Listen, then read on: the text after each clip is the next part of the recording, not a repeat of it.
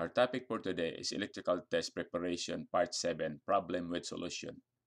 We are going to solve series and parallel combination circuit from basic to advanced level.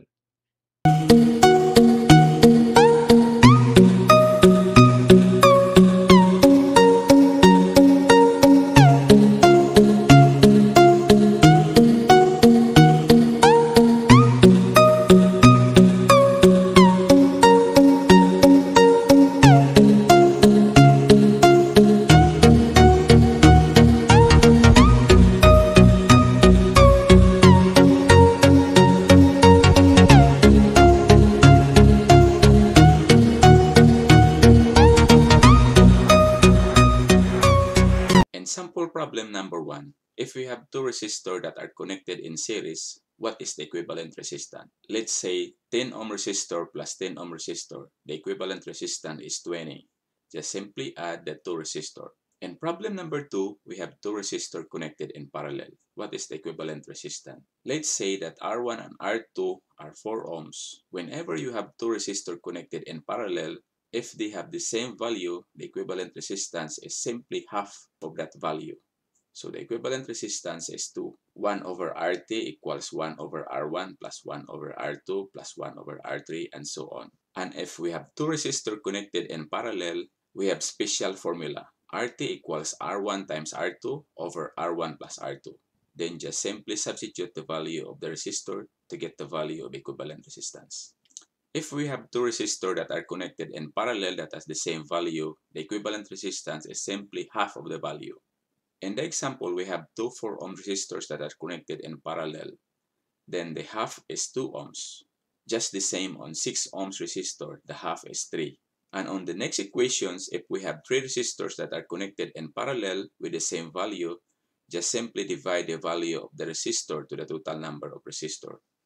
In the example, the value of resistor is 6 ohms and the total number of resistors are 3. 6 divided by 3 equals 2. This is the same if you have 4, 5, or 10 resistors that are connected in parallel. With the same value, just simply divide the value of resistor to the number of resistor. If this is your first time here, please don't forget to subscribe and hit that notification bell so that every time I will upload a new video, you will be notified. And also, check my other video like interview question and answer, hydraulic pneumatic, FANUC robotics, motor controls, and many more. In this problem, since R1 and R2 have the same value of 6 ohms, just simply get the half of the value of 6 ohms. Then redraw the circuit, and if you have two resistors that are connected in parallel, we have a special formula for that. The product divided by the sum, then substitute the value to get the equivalent resistance of 2.18 ohms. Here we have another example. Let's calculate the resistance.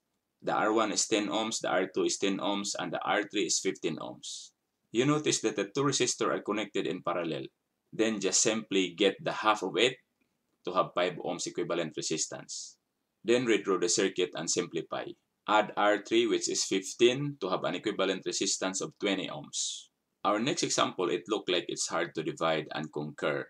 But to be honest with you, this is very simple with a little tricks and techniques.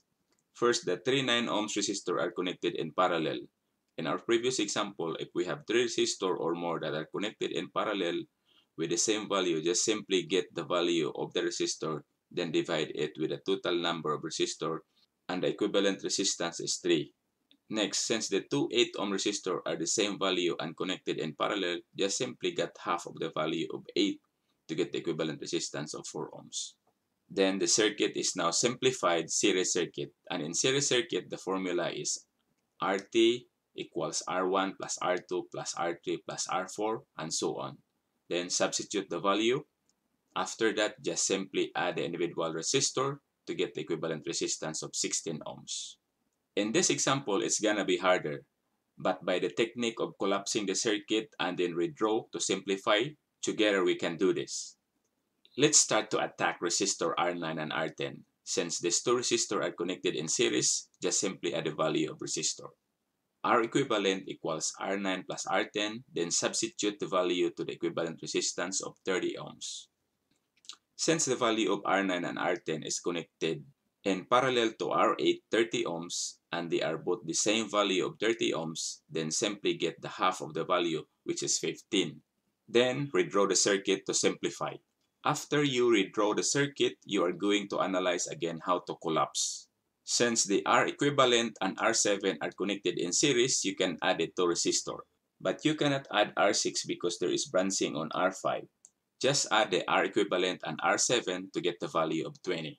After you get the answer, collapse the circuit and redraw and analyze again. In this new redrawn circuit, the R6 20 ohms and R equivalent to 20 ohms are connected in parallel. Given that R6 and R equivalent has the same value, just get the half of it to get the equivalent resistance of 10 ohms. After that, collapse the circuit and redraw again. In this new circuit, the R4, R5, and R equivalent are connected in series. Given that they are connected in series, just simply add a 3 resistor R4, R5, and R equivalent. Then substitute the value to have the equivalent resistance of 20 ohms. Collapse the circuit and redraw again to simplify. In the new redrawn circuit, R3 and R4 are connected in parallel with the same value. Just simply get the half of the value to have an equivalent resistance of 20 ohms. In the final circuit, the 3 resistor R1, R2, and R equivalent 5 are now simplified in a series circuit. Given that they are now in series, simply add the 3 resistors to get the value of 50 ohms. Back to the previous equation, find the total resistance and current. Given that our voltage is 60 volts, by using Ohm's law formula, I equals V over R, our voltage is 60 volts and total resistance is 50 ohms. The total current is 1.2 amperes.